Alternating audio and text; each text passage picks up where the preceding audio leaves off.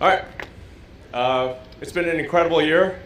The SpaceX team, I think, is the best space team that has ever been assembled on the face of the Earth by far. And the achievements of the past year demonstrate that. I think to a degree that is mind-blowing. Like what you have achieved over the past year is nothing short of incredible. And one day we will indeed occupy Mars. NASA's Artemis 2 and 3 missions are facing delays due to various technical hurdles, with SpaceX's Starship emerging as a potential culprit. Elon Musk's space venture successfully conducted the second integrated test flight of its colossal flagship rocket, aiming to propel humans to Mars and beyond.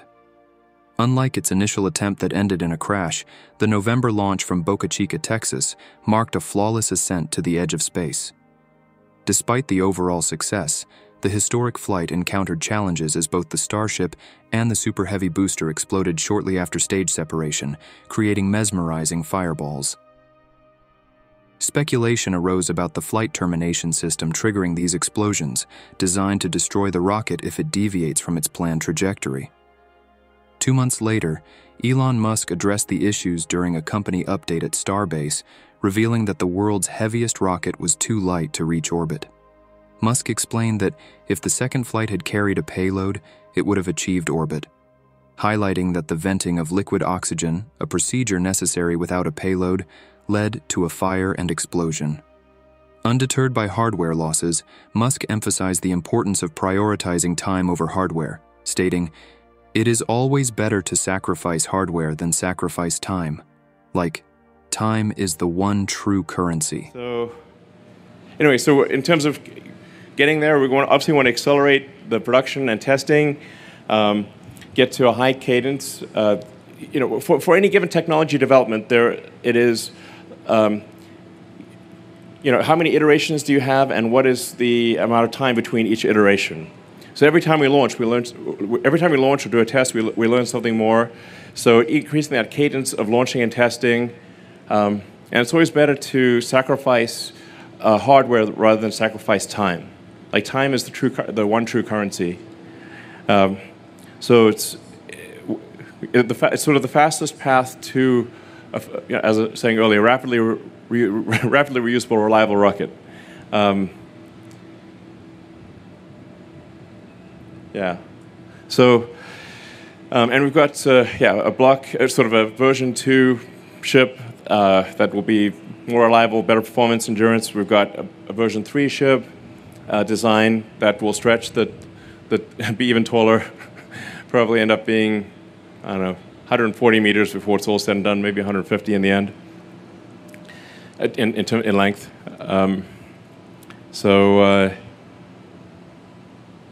Yeah.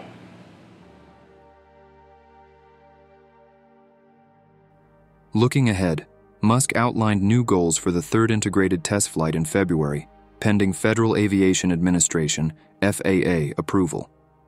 These objectives include an in-space engine burn from a header tank, propellant transfer technology testing, and trials of the payload door for deploying Starlink satellites, SpaceX's constellation for providing internet services.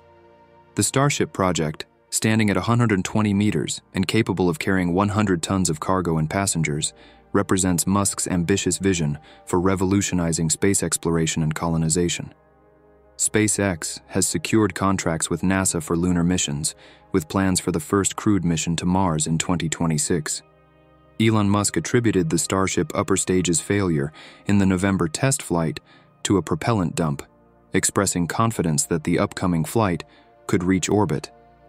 The venting of liquid oxygen, necessary due to the absence of payload, resulted in a fire and explosion. Musk's optimism for Flight 3, scheduled for February, includes goals like an in-space engine burn and propellant transfer testing. So Flight 2 actually almost made it to orbit.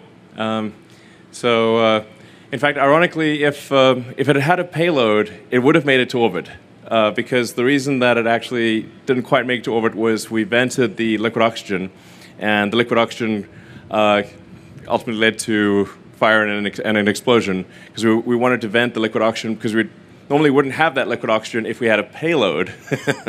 So, ironically, if it had a payload, it would have reached orbit. And so I think we've got a really good shot of reaching orbit with Flight 3, and then a rapid cadence to achieve full and rapid reusability. And I mean, kind of the mind-blowing thing is, like, there is an actual path that we are on to make life multiplanetary. Can you friggin' believe that? Like, what?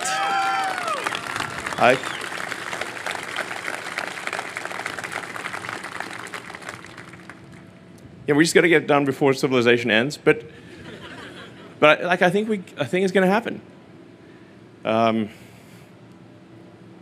Yeah, right here.